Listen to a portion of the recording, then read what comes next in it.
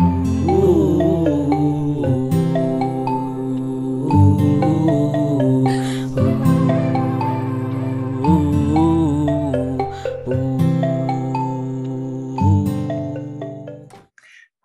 and welcome back to Earth Star Observatory.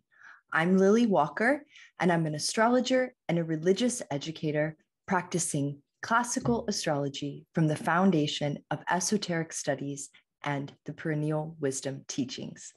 And today I'm here to offer the third part in the video series on Ivan the Terrible and forecasting the time of his death. Today, we're going to take a look at Ivan's natal chart and look through his biographical information in conjunction with that natal chart. Okay, so let's share the chart. Okay, so this is the section on the natal chart and biographical information of Ivan the Terrible. The first thing we notice is the image of Ivan's natal chart here, which you may want to refer back to as we talk through the information. And the first thing we notice about Ivan's natal chart is that his ascendant is at 14 degrees Aquarius. Now, this is an important degree in Aquarius because it's just almost right at the cross quarter point in February, which in the pagan tradition is Imbolc, and the Tibetan Buddhist tradition is Losar. And we understand that it's the time when the waters of the year are like for a new year, are poured into the cup to renew the youth of the gods. It's important in esoteric studies because it's one of the four wheels of Ezekiel's chariot. And so the cross quarter days. And so it's an important point. And Ivan's degree is just 1 degree, or his ascendant degree is just 1 degree away from that cross quarter point at Imbolc. Now, this point here is ruled by his Saturn, his 5th house Saturn here in Gemini, because Saturn is the ruler of Aquarius. And it's also in the terms of this Jupiter here in Libra, which we'll get to talking about quite a bit more. So here we go. In describing Ivan the Terrible, Gary Lachman writes, "There's something of the grand noir about him, a darkness that comes through in Sergei Eisenstein's film, Ivan the Terrible, 1944. But even after we allow for exaggerated and even invented tales of atrocities by contemporaries wanting to blacken his name, the 16th century equivalent of fake news and alternative facts, even enough evidence remains to recognize that he's not exactly the victim of a smear campaign. Even if it is true that his sobriquet, the Terrible, is a mistranslation of the Russian, which actually translates to the Dreaded. Ivan IV was sufficiently cruel and ruthless in maintaining his authority and dominance to qualify as one of Colin Wilson's right men. These are individuals, there are right women too, who under no circumstance will admit to being wrong, and who, if their authority is challenged, will wreak to them a perfectly justifiable holy vengeance on those who oppose their will." Now, this is such a great quote to characterize Ivan, and it fits so well with his natal chart, not only the Aquarius rising, which we're getting to, but also the terms ruled by Jupiter, as we'll see that Libra placement is all about holy vengeance and justice for the goddess. So Ivan's characterization as a right man finds testimony in his Aquarius ascendant. Aquarius is often seen as a know-it-all, who is somewhat cold and that they tend to care more about the truth than your feelings. Aquarius is known to be unorthodox, rebellious, and intellectually oriented, and is sometimes characterized as a hermit. With the ascendant in the terms of Jupiter, this position is directed by philosophical and religious belief. In Ivan's case, this rebellious nature of unorthodoxy is actually an impulse for the Russian Orthodox Church to be more orthodox than the Eastern Orthodox Church, who was understood to be punished for its agreement to unify with the Vatican at the Council of Florence.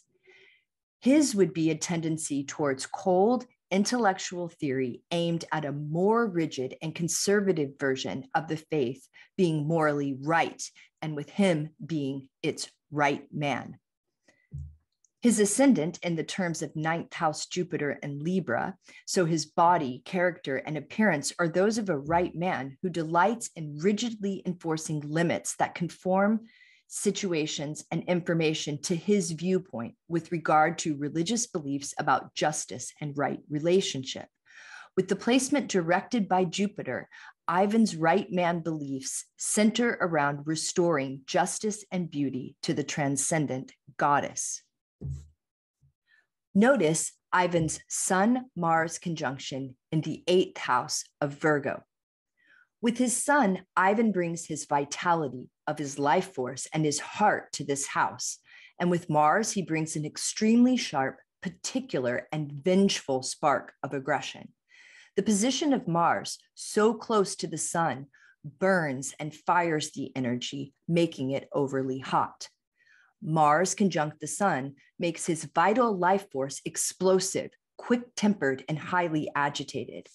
Ivan both draws vitality from and quickly spends what vitality he has through the souped-up and trigger-happy action of his Mars. In the 8th house, this impulse often finds expression in issues involving fears, open enemies, death, and inheritance.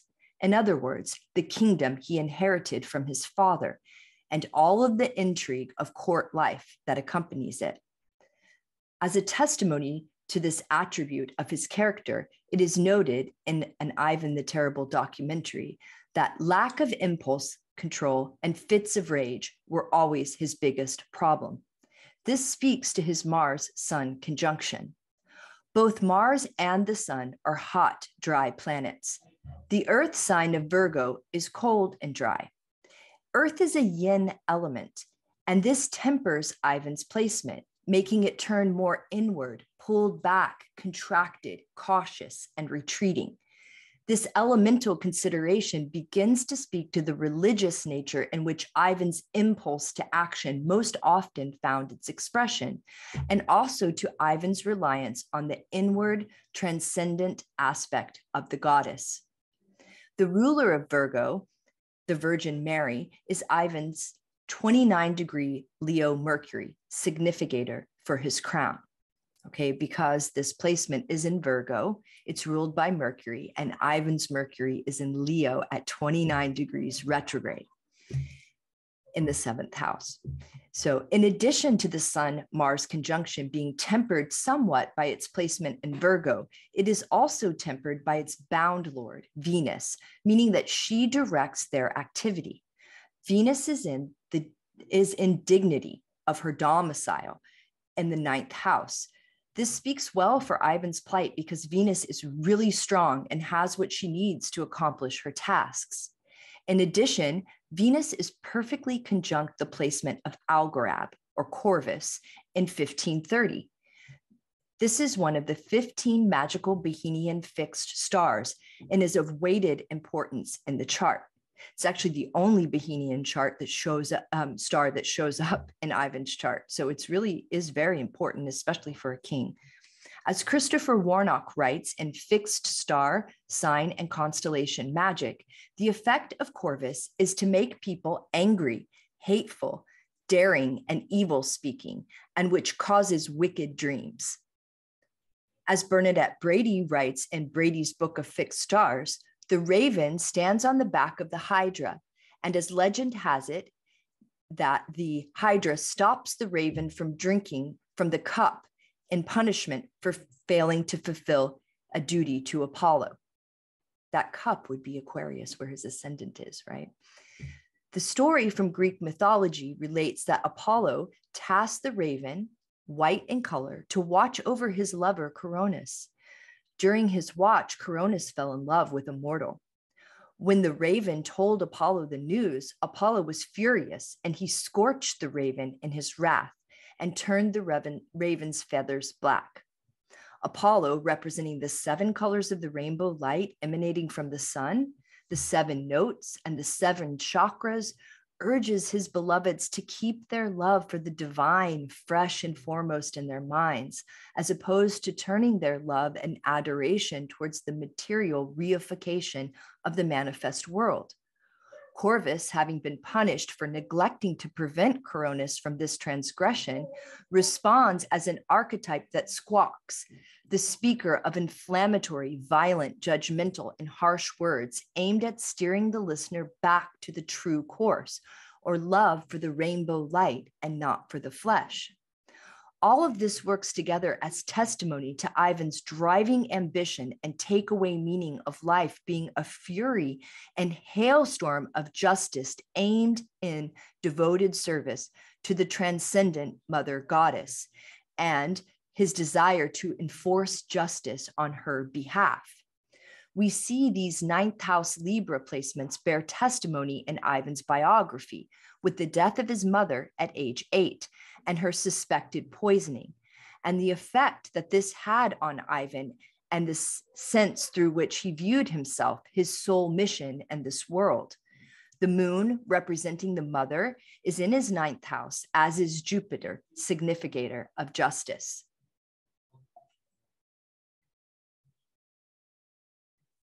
In addition, we see testimony to the death of Ivan's father at age 3 in the 8th house, with Mars at a 2-degree conjunction with his sun. The sun typically represents the father in the natal chart, and taking secondary progressions into account, or horary calculations, if we assign 1 degree to each year of life, then that conjunction representing the killing of the father, Mars conjunct the sun. Mars is like a melee fight, conjunct the sun, which represents the father, especially a father who's a king, the killing of the father would ripen in about 2 years, because it's a 2-year degree separation.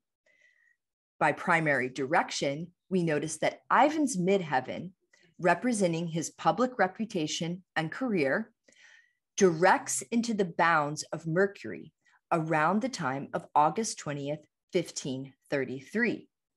This is the year that Ivan's father died and named him Grand Prince of Moscow.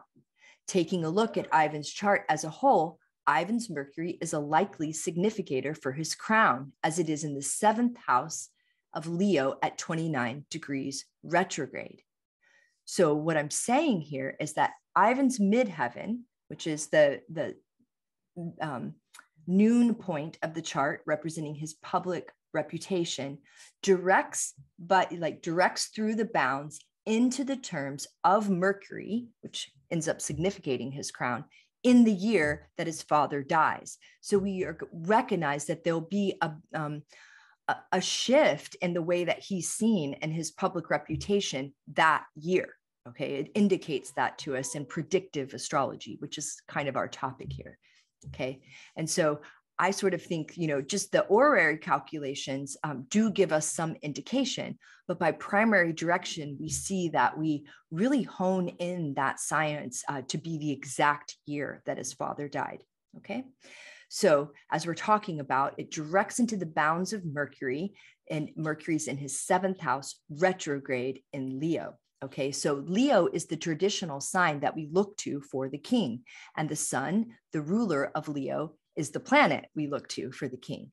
Notice that Ivan's sun is not in Leo, but rather caught in the misfortune of his vengeful service to the transcendent goddess. However, his Mercury in retrograde is at the anaretic glitching degree of 29 degrees in Leo, as a backtracking last-minute remembrance. Wait, I almost forgot my crown. We will see later that Mercury is a key player in many of the pivotal events in his life related to the state of the crown. In addition, we see a very beautiful exalted Venus in the 9th house of Libra in the terms of Mercury, which means that she is directed by his 29-degree Mercury retrograde in Leo, or the significator of his crown. Note that we have also said above that Venus directs the Sun and Mars conjunction. So these things work together to make not only his vitality and volition to be governed by the religious quest for justice and right relationship with the goddess, but that relationship itself is governed by his duty to the crown. The director of Venus, Mercury, being in the seventh house of relationships speaks to Ivan's almost matrimonial sense of duty here.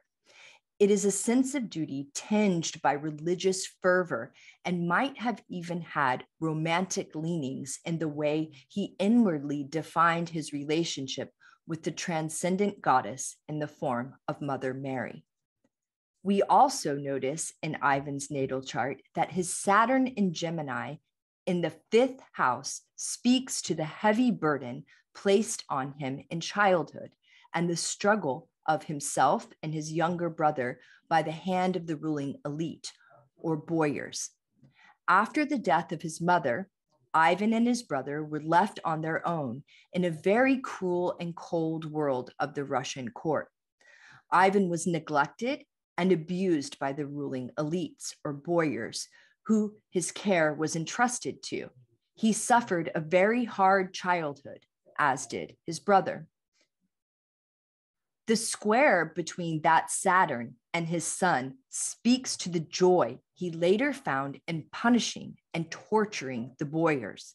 And the trine to his moon suggests he truly felt his actions to be a beautiful divine justice and, in some way, retribution and defense of his mother and the goddess as Mother Mary in general.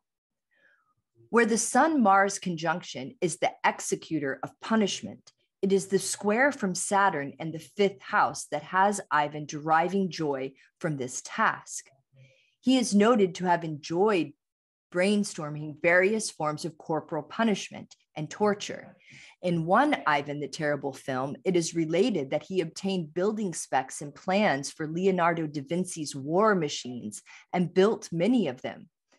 The Saturn in the fifth builds and brings form. The trickster Gemini leans towards the malevolent polarity, and the square to the sun has Ivan resolving the obstacles of his eighth house misfortune by way of his fifth house placement. Note that an alternative expression of this placement might have seen Ivan delighting in painting Book of the Dead sort of scrolls in a monastery, building an orphanage, or collecting occult information about Mother Mary, or there were plenty of other ways this placement, especially if remediated, could have expressed. The fifth house is known to be the house of romance, and this speaks to the fact that his queen, Anastasia, while alive, was able to remediate the placement. In fact, the fact that Mercury, who had his domicile in Gemini and Virgo, is a trickster is well documented in classical literature. Mercury is the only planet that switches sect depending on his position in relationship to the sun, and whose role as a benefic or malefic is determined by his sect position in the chart. Ivan's Mercury is technically in sect. That fact does not, however, help Ivan or his Mercury-ruled Saturn express in a benefic way, but it might be evidence that it could have. As the following anecdotes illustrate, Ivan's Gemini Saturn is expressed in very vicious and twisted ways. There's a story about Ivan that as he came of age, a crucial turning point in his relationship with the boyars came when, upon an altercation, Ivan released his dogs on the offending boyars who were torn limb from limb.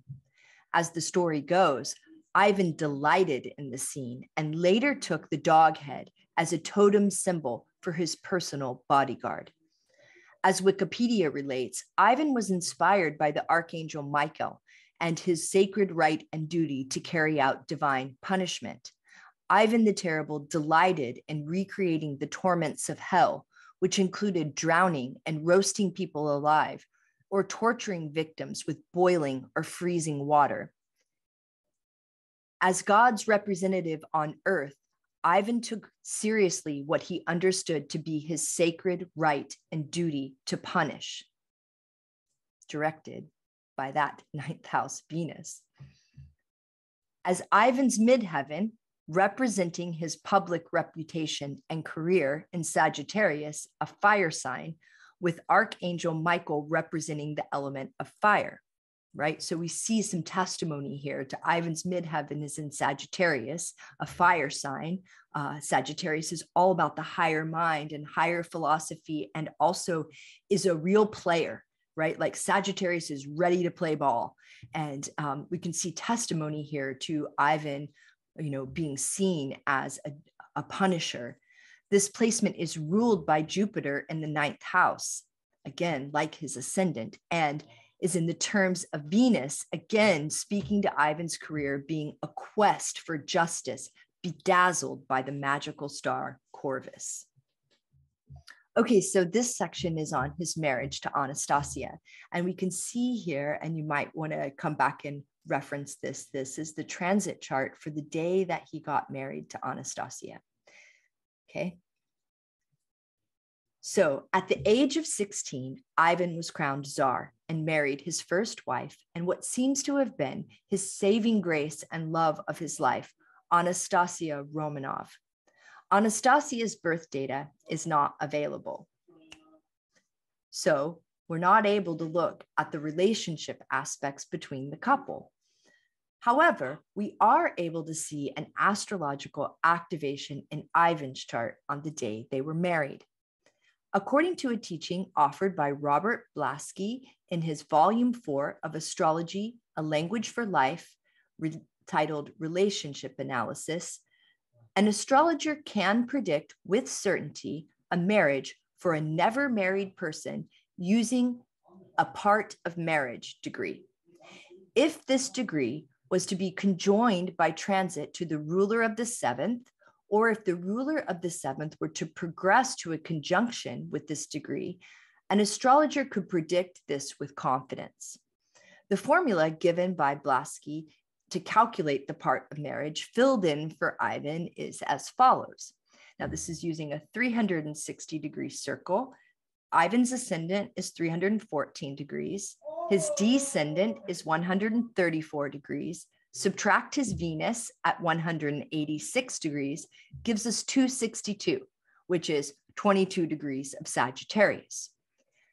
And now, taking a look at the transits on February 3rd, 1547, the day he married his first wife, Anastasia, Mercury, significator of his crown and ruler of his 7th house, was in retrograde, as it is in the natal chart, in Aquarius, perfectly trine his part, perfectly sextile his part of marriage at 22 degrees Sagittarius. Now let's just look at this for a second. So here's Mercury, ruler of the 7th house, nearly conjunct the sun, nearly conjunct Jupiter. It's a really big conjunction there. You see that? Remember, Jupiter is the ruler of that justice of beauty there too. Okay, and it's all, just past his ascendant as well. But this 22 degrees Mercury, perfectly sextile to his part of marriage here in the 11th house. So cool. So, unfortunately, when Anastasia died in 1560, Ivan suffered a breakdown and was convinced that she had been poisoned, as his mother was. Ivan became paranoid, angry, and volatile. He established a personal guard of terrifying mercenaries who rode horses with dog heads tied on them. The band was called the Oprikni, and they were terrifyingly wrathful and violent. The Oprikni did the bidding of Ivan the Terrible, and that bidding was twisted, gruesome, and awful.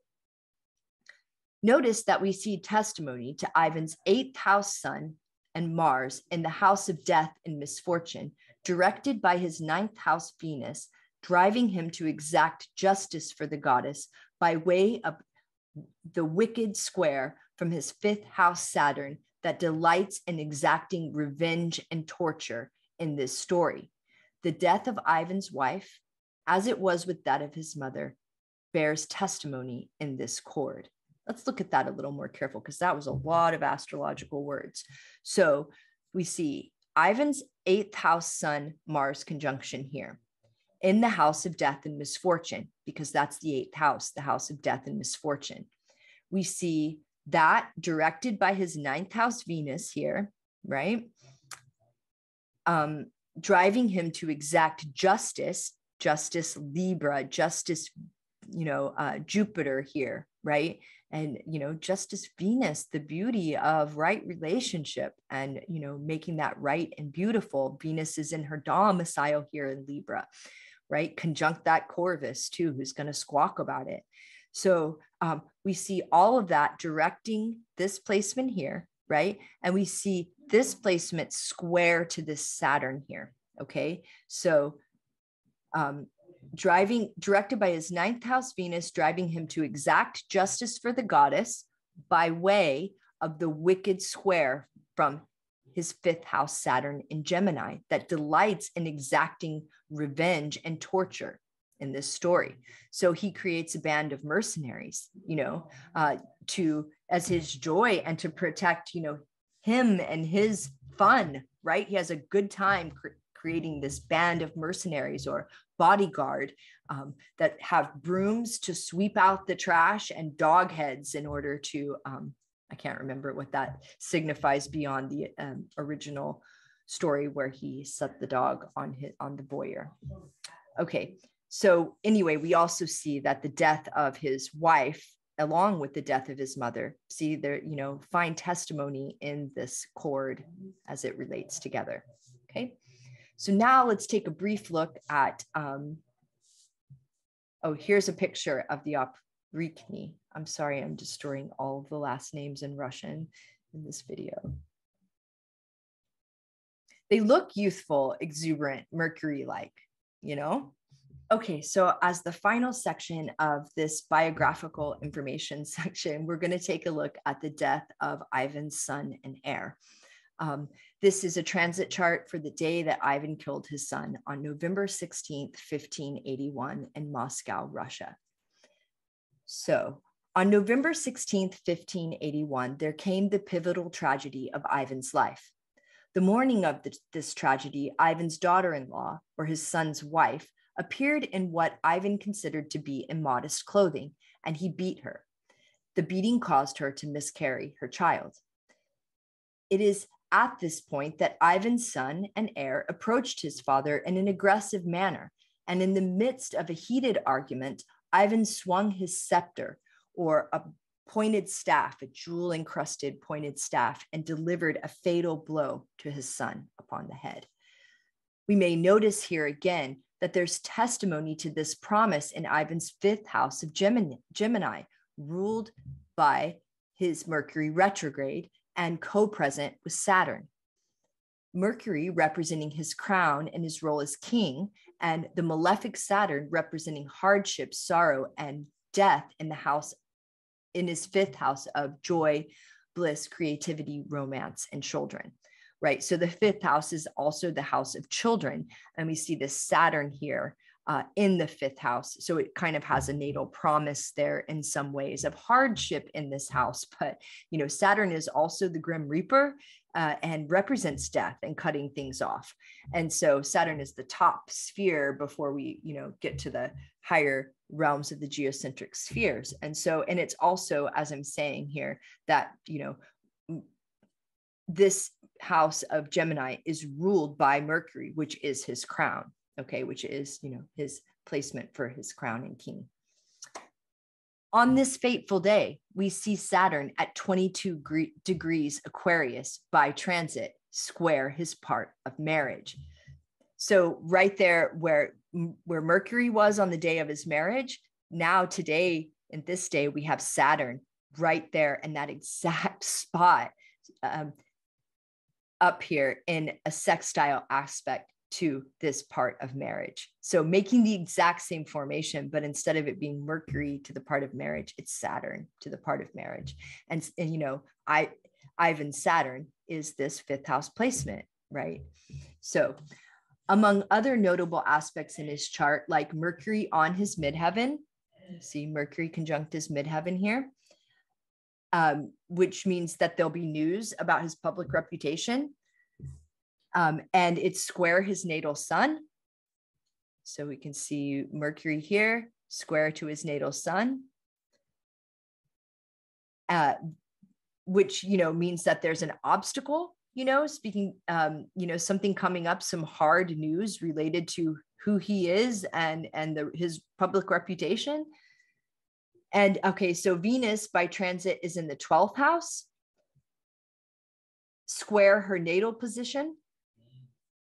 So we see Venus here in the 12th house, square to her natal position. So 12th house is the house of hidden enemies and things that we don't see coming, and kind of square to, she's got this really exalted position in the natal position, but here she it's kind of like she doesn't fulfill that natal promise, and instead is kind of showing up as something he didn't expect in another square.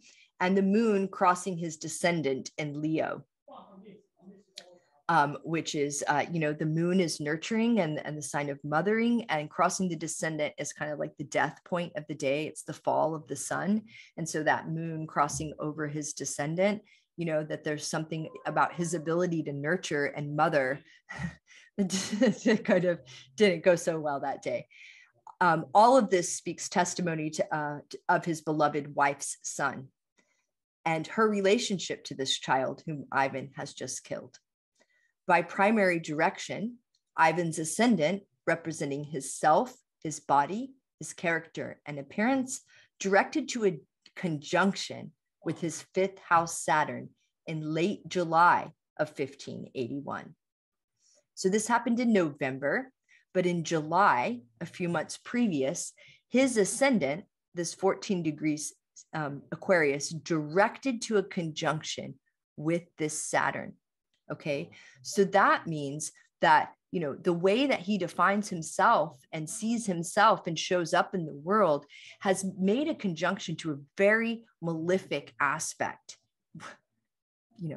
And the way he's defining himself might have a heavy burden now placed on it, and, some redefinition going on because of it. This direction indicating that Ivan, how he shows up in the world and his self-concept, shifted to a heavy malefic 5th house placement by direction. It was a 4th house Taurus perfection year with Venus as Lord of the year, indicating both issues related to home and family, because the Taurus is ruler of the 4th house, right? 4th house perfection year.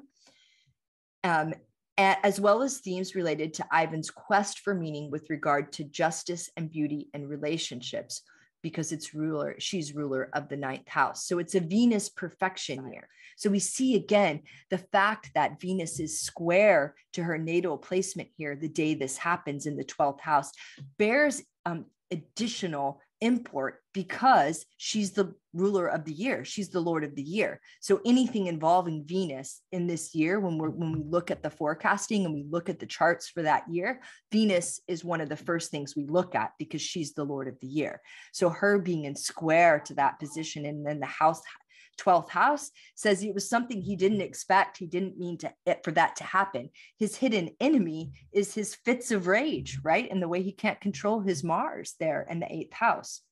Okay, moving on.